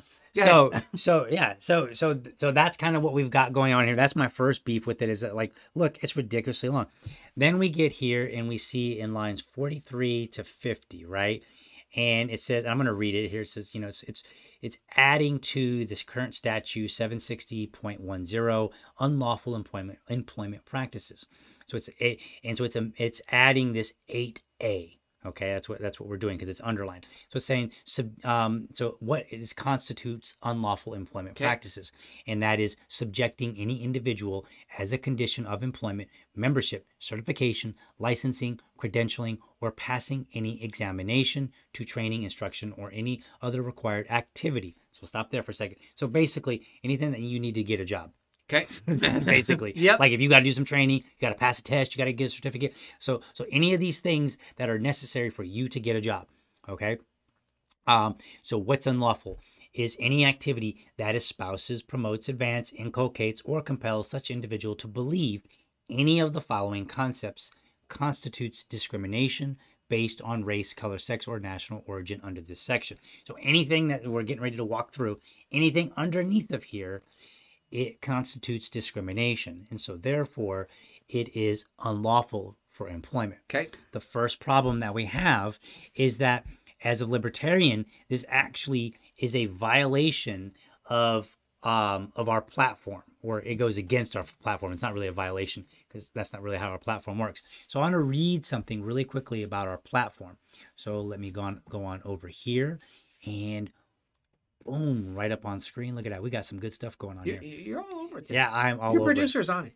So 3.5, rights and discrimination. So the Libertarian Party has a platform, and this is basically just like what you can look at it is if you're not familiar with it. It's just kind of like this series of we call them planks, but this series of comments about particular topics that we feel are important to present to the world. They're not full on. They're not necessarily like the super duper philosophically correct. Right. And we even have internal disagreements about them. So, but 3.5, the very last sentence here, and let me go ahead and highlight it. It should highlight up on the screen. Look at that. This is great. Members of private organizations retain their rights to set whatever standards of association they deem appropriate, and individuals are free to respond with ostracism, boycotts, and other free market solutions. Now, a public school is not a private organization. However, what this law does is, remember, the law compels you to go to school, to go to a public school or a private school or homeschool. So it compels you to do one of these things. Most people opt for the public school just because it's easier. But we believe in the freedom of association. Sure enough. And part of that association is that employment practices, which are private, are permitted to say anything because it's a private organization. It's my business. Right? That's what I choose to do. So even though you might be able to say this about public schools, like, hey, you can't teach certain things in a public school because we're the government, we're running the public school, they do not run private organizations. Even though they exert authority, we actually disagree with a lot of that authority. Okay. And one of the things that we would disagree with is that an organization cannot say, you have to receive this training that says these things about race or sex. I may disagree with the training, and that's okay. So what are we talking about here? Remember back a while, there was that issue with Coca-Cola where it came out and it said to be less white, and they got dragged hard? Yep. This law would basically say, Coca-Cola, you are not allowed to do that. But here's the thing. Coca-Cola got taken over the rails for it. They faced the consequences of it. Right? Yep. It got out and people were like, what the hell? Absolutely not. And that is exactly what should happen. But Coca-Cola, because they own their company, they should be allowed to teach and say, hey, look, if you want to work here at Coca-Cola, you need to figure out how to be less white, whatever the hell that means. Right. We're not going to go into that. So right off the bat, I have a problem with this law because it's telling private organizations, private companies, what they can do and how they can, and the ideas that they can hold within their organization. And so that's already a big issue for me. Okay. So let's go back to the bill. I love this. This is great. I got things going on today. All right, so so what it does is it lists a number of things. It lists 8 things in here, and it said that that these constitute discrimination. They might sound good, but I don't think that just because something might be a good idea, it makes for good law. Right. So what I wanted to do is I wanted to walk through. Tub doesn't know I'm doing this because I did it like 4 in the morning when I had to get up with my son because he wasn't feeling well. So I did this while he was awake, sitting there, not feeling so well. But I went through and I was like, oh, I got this idea. Let's see if I can argue why these are not good. Okay. Just a very simple argument. We're not going to get into depth. There's 8 of them. Do I need to? Can I leave? Like, no. Does this have anything to do with me? Because I want you to tell me what you think about these, and you're gonna chime in on these. Okay. So what we're gonna do is we're gonna walk through, and the point that we're having, the point that I'm trying to come across here is this bill is no good because these ideas might be good, but there's also some room to argue with them. Okay. So therefore, if they're enshrined in law, and there's a problem with them, then that means we've literally made a law for something that was no good. And now try to get it removed. Right. Right. So the first one. All right, where are you at? What? Number 1 here, lines 51 and 52. I don't have them all highlighted because it would just look confusing. So I'll highlight them manually. There it is. So you can see it on the screen. You can see the gray that I highlighted.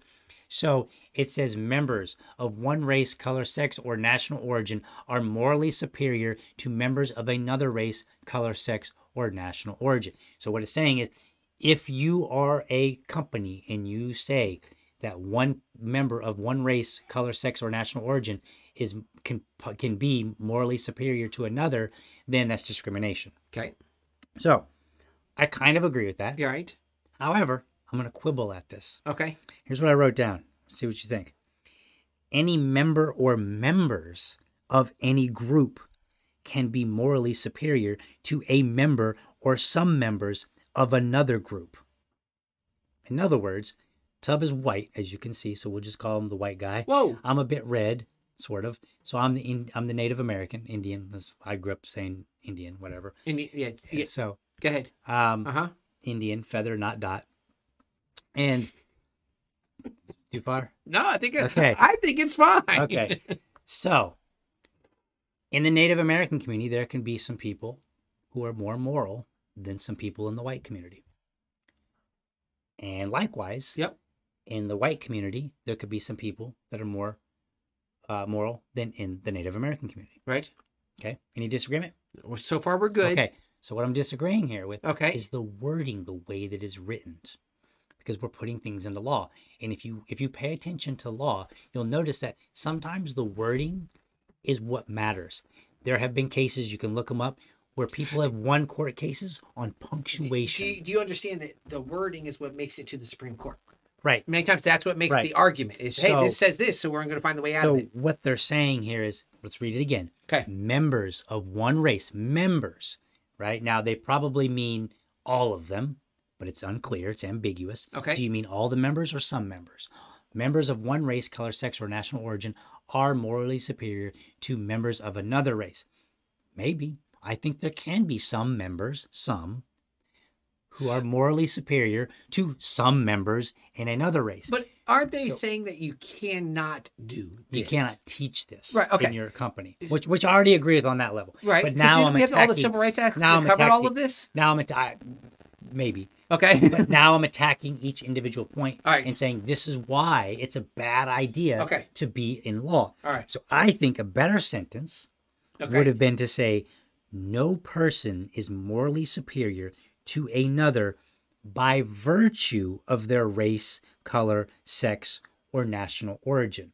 Which basically says, just because you are white doesn't mean you are morally superior to me, right? So by virtue of, right? It's a difference. It's a difference in how it's written. What is it like? Honestly, because I think that the ambiguity of sentence 1 can be read and understood as some members are morally superior of this group than another group. Well, that's true. There are. There are some people who are morally superior. We have some white people who are in jail for some heinous crimes. Yep. We have black people who are not. We have black people go, that's horrible. The black people who are not in jail for those horrible crimes are morally superior than the white guys who are in jail. Okay. So my issue here is a little on the pedantic side, but because we're dealing with law, that kind of matters. Okay. And so I think that it's poorly written. So this is the problem that I have. Okay. Now let's just say it stopped there. Right. Okay. And you had to vote on this. Would you strike this down based on just that? No, I'd strike it down on... No.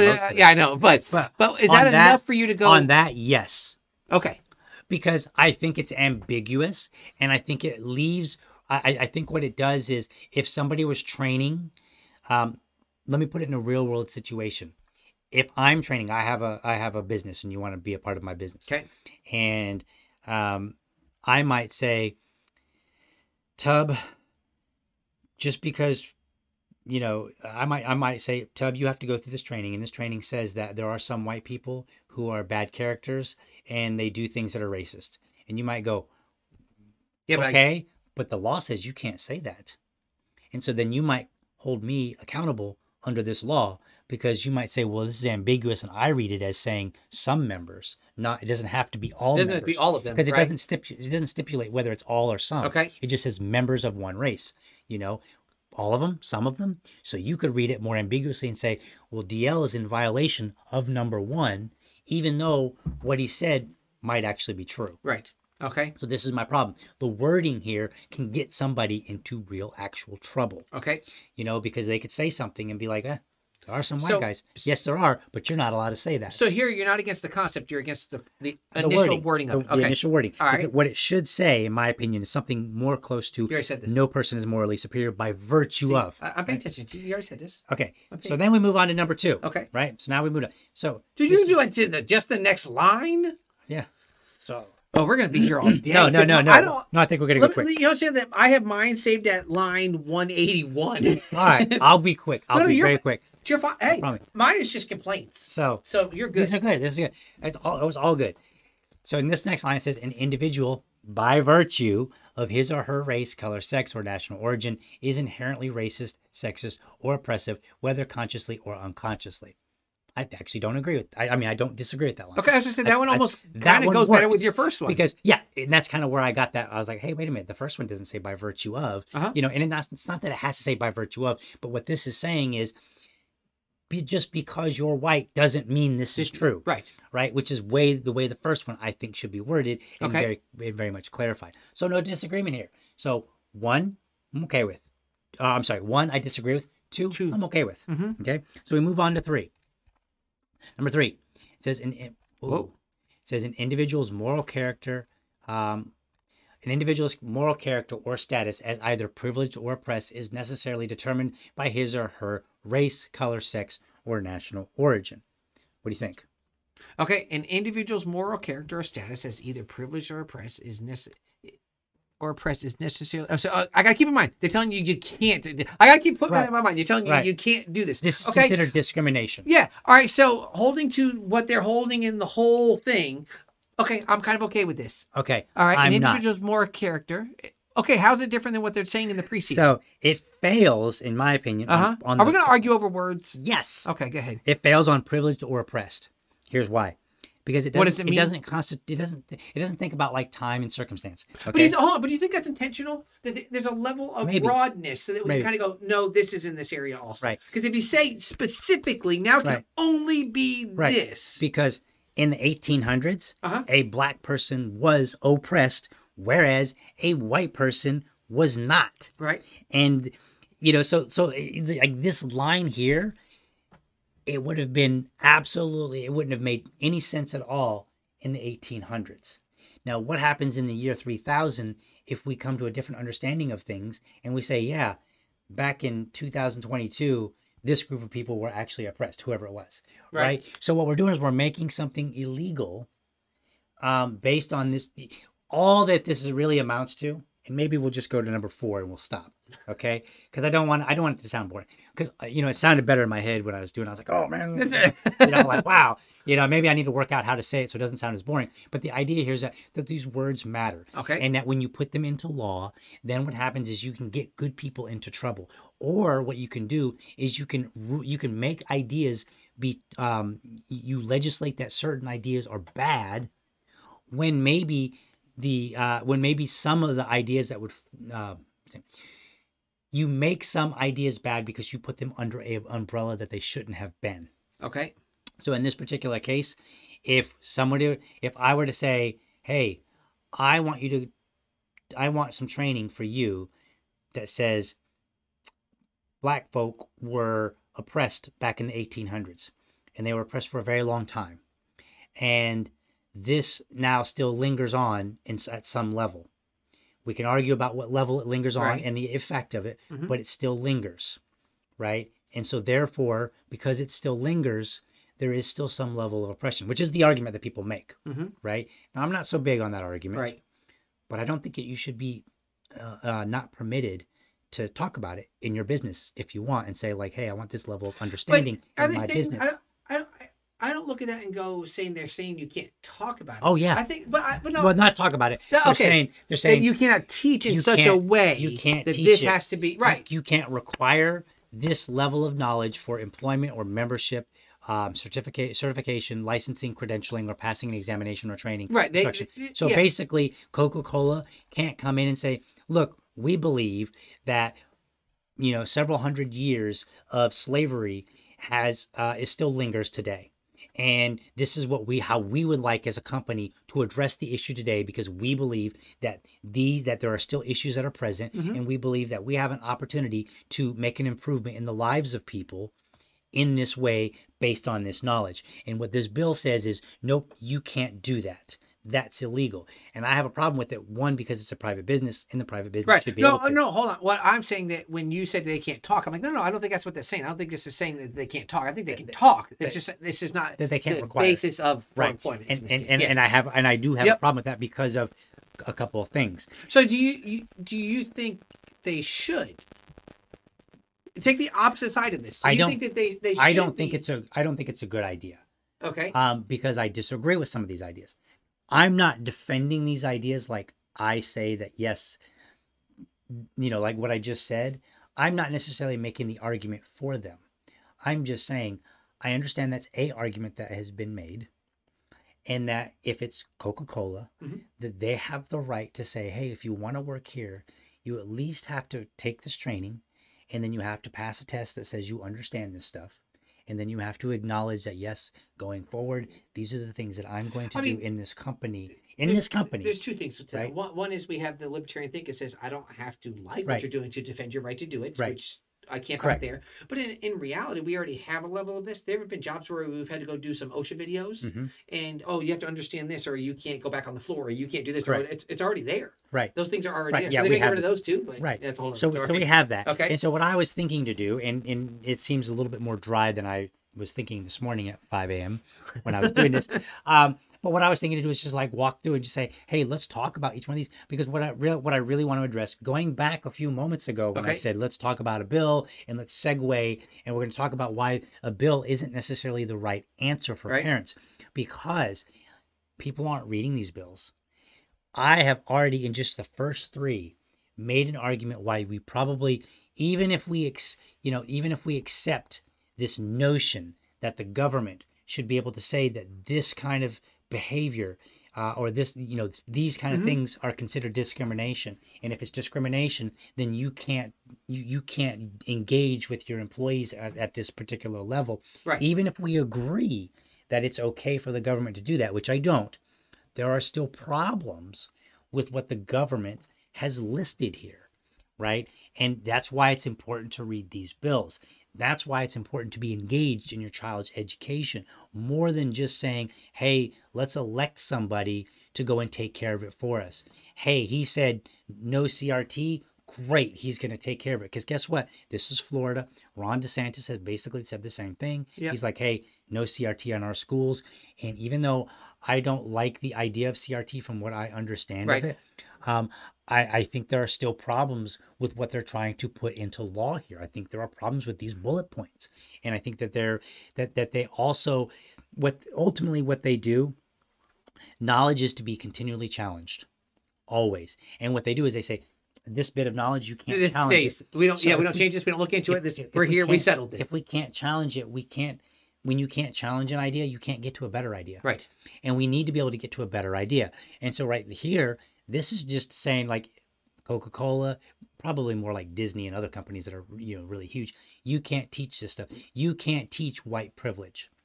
And I think that they should be allowed to. But even if we agree that they shouldn't be allowed to, what they've written here is garbage, because it allows the opportunity it opens up the door for people to take them to court, drag it all the way up to the Supreme Court, figure out, what do we mean by members of one race? Did we mean all of them, or do we mean some of them? Right? That's a big deal. Members, plural, mean more than one person has to be. Can one person be enough to say that this is right? I would say that probably 2 people would be members. But what if you have 100 people? Does it have to be all 100, or can it be 2? Can it be anywhere in between? I read this as any number under all of them, or from 2 to all of them. Somebody else might say, nope, it has to only be all of them. That's not very clear here, right? And so when I look at it, that first sentence is incorrect, because if you read it as some members, yes, some members of any group are better than some members of another group. Yep. Just depends on which one. Exactly. Right? There are some black people, and I don't mean only some, but there are some black people that are better than some white people. Why? Because some white people are in jail for doing terrible things. And they're morally inferior. Maybe, you know, like they can change, but presently. Right. Right. So this is the problem with the bill. This is why I think that it was a good segue to come over, and maybe I didn't deliver it quite as, again, I apologize, people. Tub, I'm reading the room here. Tub's like, you know where the segue Right. is, because it's like eating a saltine cracker. I like. All right, so here's the thing. When you were talking segue from what we were talking about to this bill, I'm thinking, yeah, but we focus on two different parts. That's why. Right. I went way down it. I went way Let's go down. over it. Okay, I'm like, Because I made my point. We don't have to go through the other 5 points. you had 5 more. No, yeah, there's 8. There's 8 bullets. We're not Are they gonna go all through based on verbiage? Not necessarily, but kind of. But we don't have to. I've made my point. Numbers 1 through 3, there's room to argue with them. So clearly, if I can't even get past the first 3, we don't have to worry about all 8. Right. Okay. And so let's go where you're going. That right there, because here's the problem. This is what I was saying. It seems like the summary stuff, you start reading into it, it doesn't seem to hit a lot of the stuff that's in the bill. Because as you get down into the 160s, 170s, always down to the 2s, it's explaining curriculum in schools. Right. And that's what I'm saying. Oh, there's our segue, because you were focused on the first part of, which is kind of what they're talking about is corporate training, and this is more of like academic training. Right. And what no, we're you're good. Right. I didn't make that distinction, and I apologize. So I'm gonna save the show. So I'm gonna save the episode. He's gonna save the show. The episode right now. He gets back, and it's gonna be less boring. No. So if you haven't tuned out, hold don't on. yet. I didn't say I was going to make it less boring. Tubbs got this. I'm just going He's got hold on. this. You threw in less boring. I did not say that. I'm excited already. Okay. All right. You ought not to be. All right. So here's what happens. So now it starts laying out these guidelines, telling them what they have to cover. Right. What they have to teach inside of the schools. Right. Okay. So as I got down, I kind of went through, I started getting questionable about 167. Okay.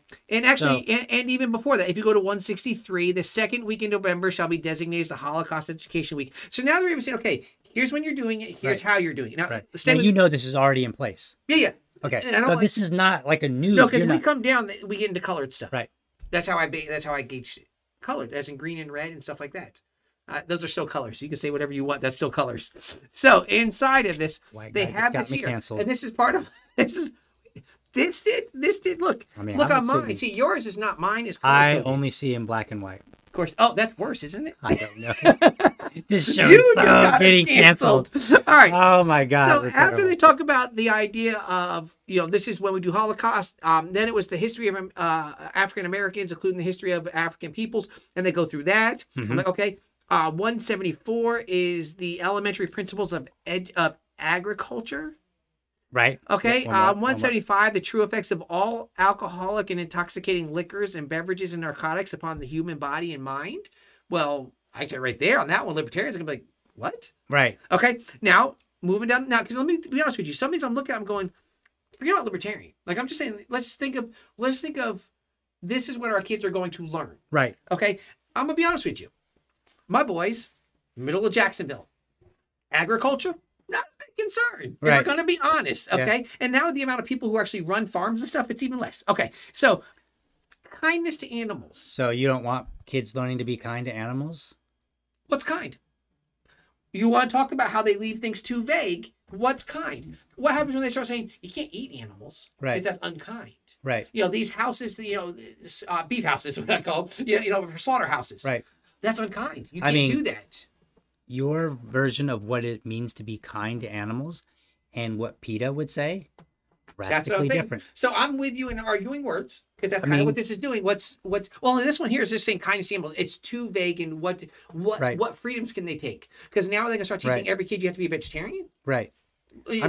I mean, there are some things that most people would agree on, like, hey, you shouldn't throw rocks at the neighbor's kid. Yes, most definitely. Right? Well, hold on. Most people would agree. Is that the school's job? That's a parent's job. Right. That's parent. Right. Stop trying to take away parents out of the equation. The school is not there to give parents to kids. You know what? Here's an idea. Parents be parents. Tell your kids, don't kick puppies on the way to school. Right. Stay focused, kid. Right. Get your tail there. Okay. So the history of the state, you can get a little questionable in that. Like, okay. I mean, if we're talking about like, hey, we already have compulsory education. Should the state mandate for public schools to teach about the history of the state? In that particular case, I don't have a big issue. I'm not against it, but okay. But here's the thing: factor that in with the other previous things. Right. What do they focus on? Right. And I'm going to get to that here in a minute. I'm going to get to this. All kind Right. of comes together for, well, in my mind, it comes together. Probably better than mine. Yeah, I can't really promise that. The conservation of natural resources, that's in 180. Okay. Who's determining that? Because couldn't that now say we should all have electric vehicles and stuff Right. along those lines? So there's still, it's funny because here's the thing. These were put in by Republicans. Right. And I look at this and I go, wait a minute, that's kind of appeasing both sides right there. Right. You know, they're like, oh, we're going to put it in there where they have to take good care. Oh, good. That means you're going to tell everybody this is what they have to drive from now on. And you start, where do they want to indoctrinate you? Right. When you're young. Right. So they might have lost us to that argument. Right. But if they can get these ones. Right. So what you're saying is the Republicans put these in. Yep. So the Republicans said the conservation of natural resources, Yep. which in general is a good idea. Most people But we would don't agree know with where that. it's going to. But what does it mean? And Yep. then if the Republicans who are saying that the education system is more liberal, Right. then what that means is they just basically gave them a green light to teach what they believe the conservation of natural resources leave it is, out. not what the Republicans believe Exactly. necessarily. So, but Because, hold on, again, this is the they- libertarian argument. They're Right. the same. They're Right. the same. Oh, The yeah, two yeah, parts right. are the same. Right. Okay, so they're like, hey, no, we're going to They're put this in. complementary. But you can, yes. I think it's probably a better term. Yep. They're complementary. Yep. I mean, because, yeah, they differ on what it means to be conservation. But they left it open. Hey, teachers, But if you they, want, they were like, we're okay. hey, Ultimately, we'll we put don't it care. in there, and then, you'll figure it out probably. Okay, in 181, and I see they're showing. Oh, I see why they struck it because they're pulling stuff out and they're having Well, to they're- read they're- letter. they're read letter, Yeah. Okay, comprehensive, age appropriate, and developmentally appropriate K through 12 instruction. And they're going to start laying out some stuff like concepts of community health, consumer health, environmental health, family life, including. Okay, so now here's the problem. Anytime they start putting in there age appropriate, Right. who's determining age appropriate? Because there are some things they're talking about doing in schools now that I go, Right. whoa, Right. there's no reason kids that young should be hearing this stuff. Sure. So who's determined? Because their standards have deemed, oh, this is appropriate for this. Right. This 5-year-old can read this book. So now I'm looking at it, I'm going, okay, what's age appropriate? Who's determining that? The same people who are already telling us this is fine Right. at this age. Because Right. they didn't say, here's the Right. guy, or it doesn't even say you can't talk about these things. Right. Age appropriate.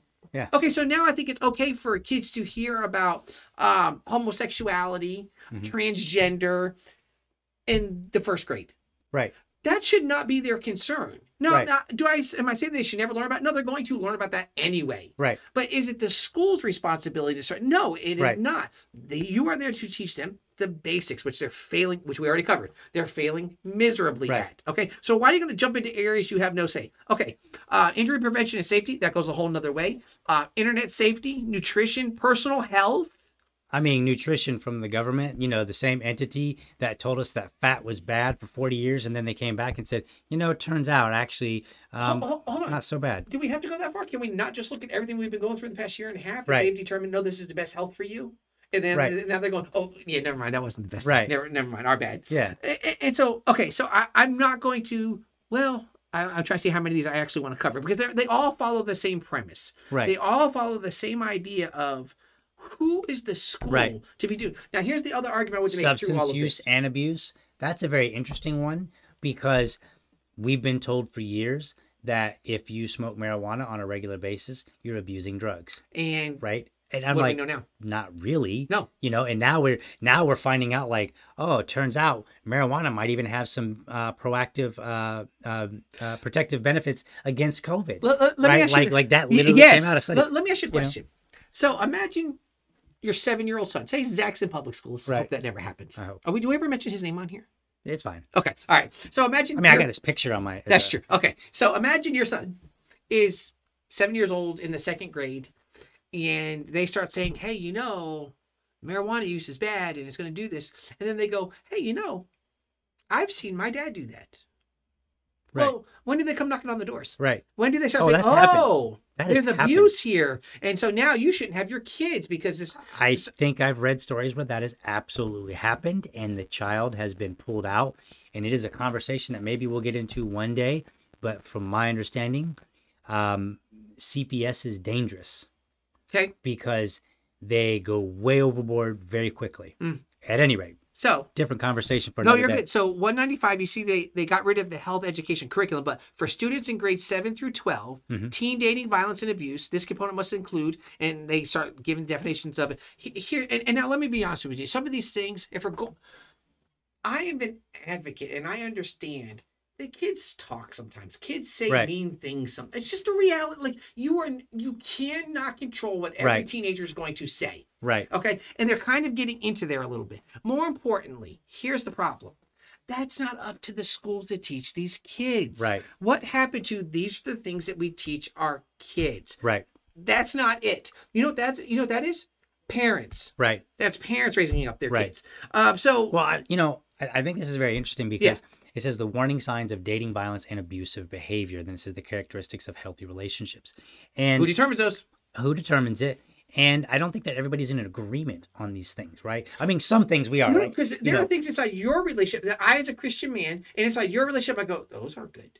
No. Really? Dude, yeah, for real. No, you don't say that. Yeah, I mean, we'll talk about this off. Oh, no, man, but what I'm saying though is, remember, it's that higher standard again. Right. Who has the moral higher standard? Well, I do, of course. This guy here. So, what I'm getting at is, depending on who's going to interpret this, I may look at this and go, yeah, that's not good. You ought not be doing that. That's not good for a good relationship. Right.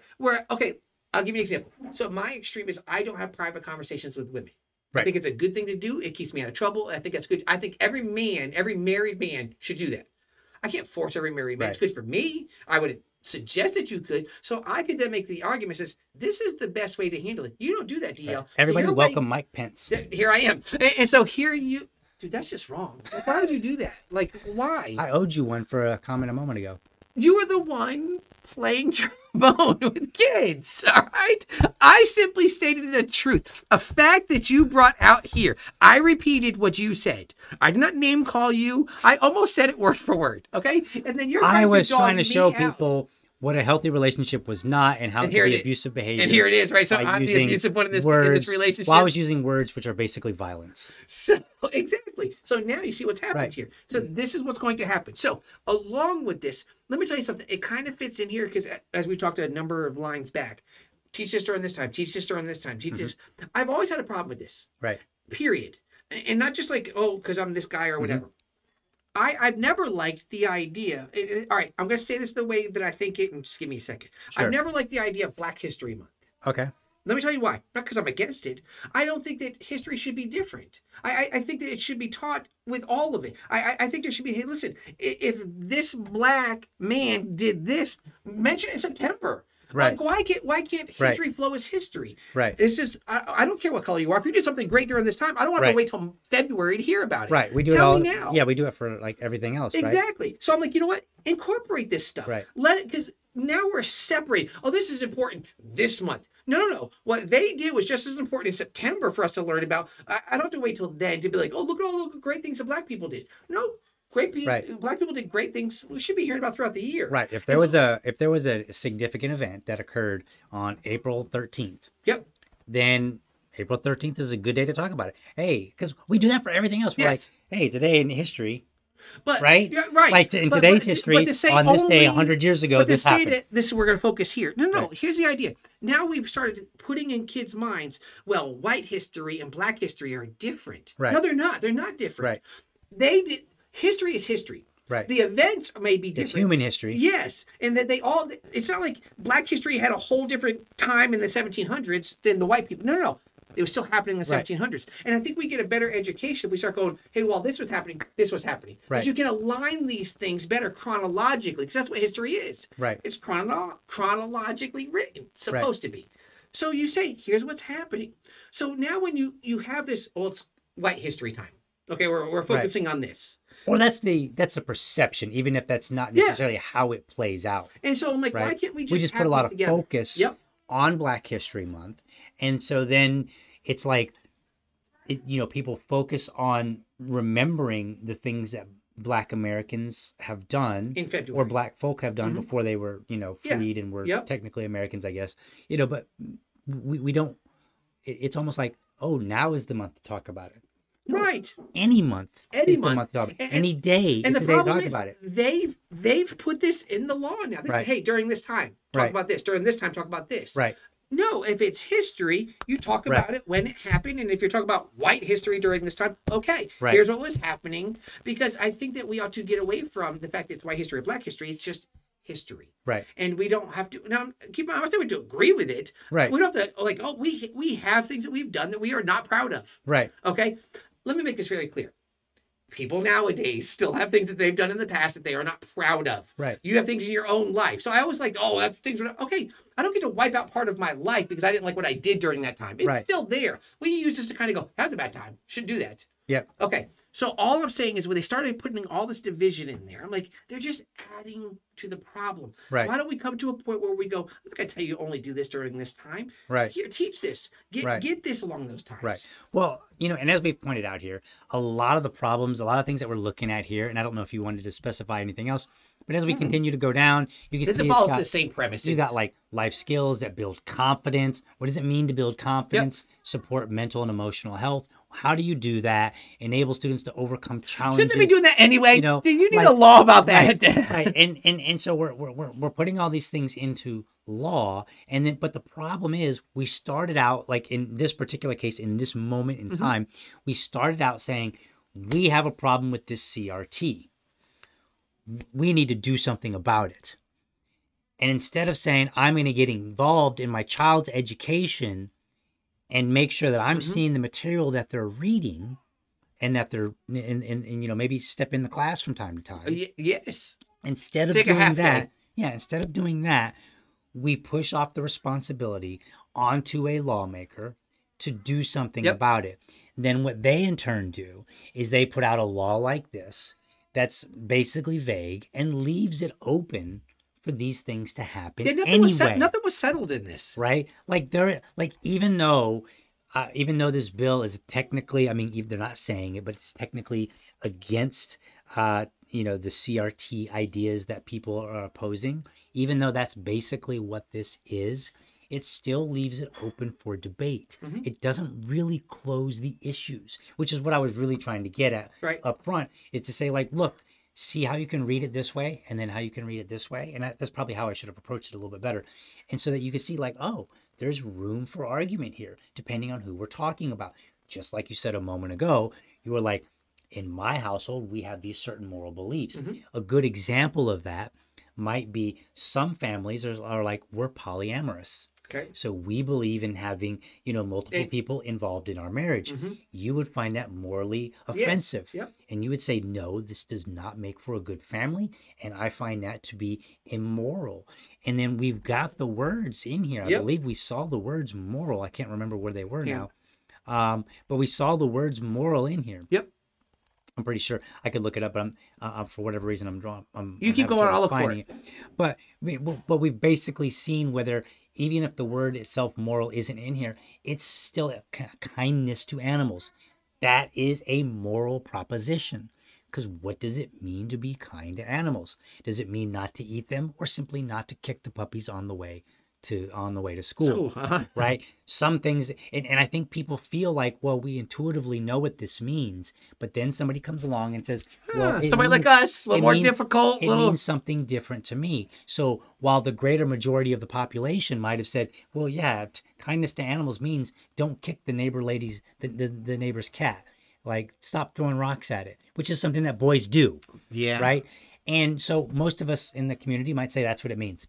But then somebody might come along and say, I don't think it's really kind to animals to eat them, because you have to kill them, and you have to raise them, and we're raising them in an environment that is not their natural habitat. So I think that's unkind to animals. And so this is what we mean when we're getting into the bill and we're reading it and we're saying, this is still not a good bill. Even if you feel like it's addressing CRT in the workplace and in schools, it's really leaving the door open for the educators who are just going to finagle and find a way around it anyway.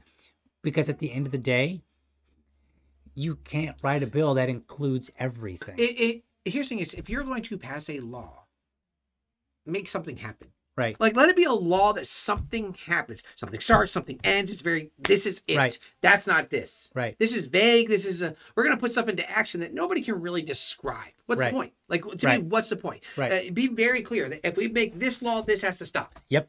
And so that's the problem here. And that's the problem with the bill. That's the problem with the education system, is that we're constantly pointing the finger at somebody else and say, you take care of it. And then we squabble when something comes about and we're like, we don't like that element. No, we need to be involved. I mean, let's be honest. It's your kid. It's your kid. And parents generally look at it and say, it's my child, I'll make the decisions. How are you going to make decisions if you're not involved? My mom was involved in my education. Come home, like you were saying, what'd you learn today?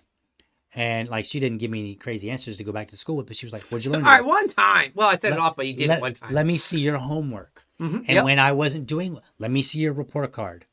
And then when my report came back and I had like C's all over the place, or D's and worse, then she would be up at the school and be like, what's going on? Why is my child getting a D? He's not turning in his homework. Oh, he's not. Okay. I'm going to go back to the source of this problem. And then, she would come back to me and be like, you need to do your homework. And then she would go to the teachers. And unlike parents today, my mama was different. My mama would go and say, oh, is he not doing well? Yes. Fail him. Yep. And they're like, we can't do, they told her, yeah, we can't do that. And she's like, how is he going to learn if you don't fail him? Give him a reason to feel let me tell you, he needs to do better. That does not happen anymore. Now they truly would come in and I would have to explain to them, it's my fault that their kid failed, which, okay, let me be honest with you. Now, if I'm not giving them the curriculum, if I'm not teaching them what they ought to be learning so that they can do these things, but when it's just your kid isn't doing any work, right, it's not on the teacher anymore. I was doing more than that. Yeah. But like, what I'm getting at is, because remember, there are bad teachers. I don't make it sound like it's, the parents' fault. No, there are bad teachers. Right. Okay. But there's a difference between, hey, you know what? I'm relaying information to them and your student isn't getting it. They're struggling with it. Okay, that's one thing. Yeah. But when it's, I'm giving them the thing, I'm giving them everything they need. They're not doing homework, they're not doing classwork. That's your kid's problem. Right. It's time for you to get involved and drag that kid back home and you figure it out there. Everybody needs to play their role. And everybody needs to play more of a role than they are playing. Parents need to be more involved. They cannot be involved only enough to get somebody elected. Teachers have to be more involved, and they have to be more involved than just to say, oh, look at all these kids that graduated and, they're going on to college. Like, I did that. Yeah, and the ones that didn't go to college because they couldn't, not their problem. Not because they chose something otherwise, but because they could not, right? I dated a girl. I called her a public high school push-through because she had the reading skill of like a middle schooler, the reading and writing skill of a middle. Now, when you talk to her, you didn't really get this impression of like, wow, you're not very smart. So speaking wise and just having a regular conversation, everything seemed fine. But then when you would see like the writing and the way that she would construct sentences, you were like, this is not something I would expect out of somebody who graduated high school. And she was struggling when she was in college, right? And I remember her telling me like, hey, my mama, like I cried, because my mom couldn't help me and stuff like that. Right. She had problems at home, but the school pushed her on through, and they didn't do anything to say, that's a huge stop. Disservice to them. Yes. It's almost like they don't care what it's doing to these kids long term. You know why? Bad teachers, and let's just be honest with you, it's a job. Yeah. And to them, hey, you know what I want to do? I'm going to go in at 8 o'clock. I'm going to leave at 4. Right. Best of luck to you. And there's no real accountability because, like we said earlier, there's no money behind it. Right. Because people will get mad at a $3 cheeseburger that's got a pickle on it when they ordered it. I sure enough will. They don't put no pickle on it. They will totally do that. Mm-hmm. People will totally get angry if they've given you money to educate their child and their child cannot read. Right? Yes. They will get upset at you. And if you turn around and say, we have a particular set of standards, we are not allowing your child to be here any longer because your child is not meeting these standards, then you what you're basically doing in this scenario is you are, I think the way to say it is pushing the proper incentives to everybody involved. The money gives the incentive to the school. Right? The school, by setting standards, gives incentive to the parents, right? So everybody's got an incentive to be involved. The money is an incentive to the parents because no parent wants to hand over $500 or however much. When you start teaching them, it's their money. Right. When you start doing that. This is why I would argue that the public education system simply needs to go because I don't think it's fixable. Okay. I think that we should, and what I mean by public schools, I mean a school that is paid for and completely run by the government. Right. Now, ultimately, if we wanted to talk about like an anarchy society, that's a different story. But I think the next transition would be a voucher system where you say, Here's your money. You find a school that's going to accept it and your child. And then you put them there. And here's what I think that I want to add to when you say we're against the public school system. I think that maybe this sounds a little too political, but the idea behind it is, I'm going to tell you what right now. I know some really good teachers. Like I know some really good teachers, even inside the public school system. Okay, they're great teachers. Yep. They care about their kids. They want their kids to learn. But here's what I truly believe. You implement a system that vouchers or to get rid of the public school system, those teachers, they'll find a job. Like those, I want to make that very clear, because I don't want like public school teachers to go, they hate us, they're just trying to get to have a job. No, I believe the good teachers, they're going to do just fine. Yes, they will absolutely. do just fine, because there's going to be another school that goes, we want that one. Right. We want that one over here, because this is, and then it turns into, guess what? We have more students, we have a bigger base of funds. I can pay you more. Right. I can pay you more to come to this school. And it's no longer, well, if you're this age or you're this level of teaching, now you get paid this amount. No. Make it based on ability. Right. Let them be able to go, well, you're a better teacher. You've proven yourself over the past 20 years. I'm going to pay you $200 more than I pay that one because you earned it. Come on in. Yep. If they can do that, everything, it's funny that we can recognize that with a restaurant. Mm-hmm. Restaurant, if they have bad service, I'm not going there anymore. I'm not putting my money in there anymore. Baby out with the bathwater. The entire thing gets tossed out. And I was getting ready to say that. Like, we do it everywhere else. Just, right? Yes. I didn't mean to steal your thunder. You are taking my thunder. You are not stealing. Here's my thunder. Take it. I apologize. No, you're right. It was just because I was thinking that. I was like, yes, exactly. I was getting ready to say that. So I stole yours. You did. I did. You did. It was in my mind. It was there, and I took it. And you took it. But no, that's exactly it. And I'm willing to bet that most teachers would probably agree with the statement, a few bad apples spoils the bunch. Well, guess what? A few bad apples, teachers, spoil the bunch, or at least makes it look like it's all spoiled. Yep. That's all for this episode. If you're watching on YouTube, be sure to hit that subscribe button and connect with me at Liberty Dad on Facebook, Liberty Dad Pod on Twitter, or send me an email to libertydadpodcast@gmail.com. I'd love to hear from you. To catch Liberty Dad episodes when they air, head over to facebook.com/free speech media, where the weekly episode airs Monday night at 8 p.m. And while you're there, be sure to check out the other free speech media shows. Prefer an audio format?